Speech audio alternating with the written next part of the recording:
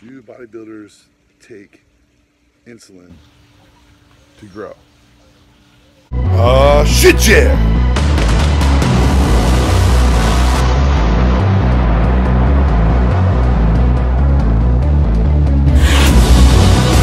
Gotta make them gains, son! The answer is yes. You guys are probably wondering, why would a bodybuilder take insulin?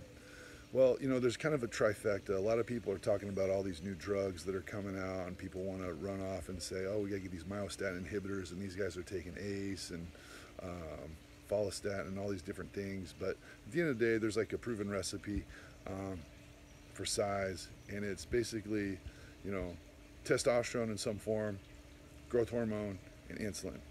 And the way that they work is like a trifecta, is because, you know, when you take any type of testosterone or, you know, designer steroid, your body increases its insulin sensitivity. It becomes very anabolic. It matures all your muscle cells very quickly. So take growth hormone with that. Now, growth hormone works a little differently in the way that it helps proliferation. So it makes you create new muscle cells.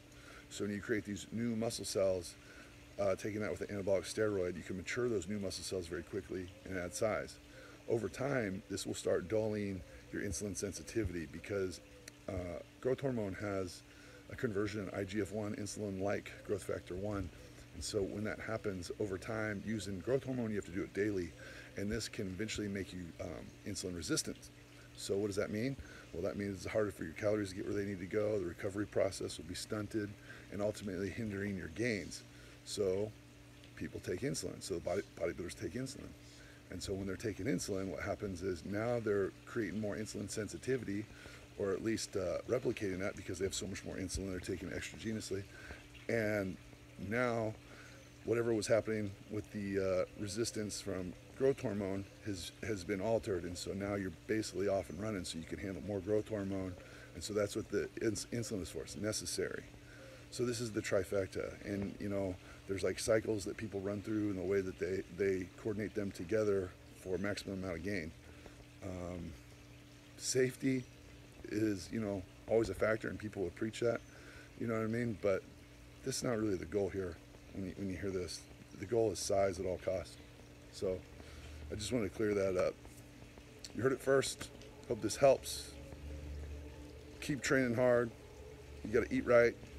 That's what matters. Got to make them gains, son.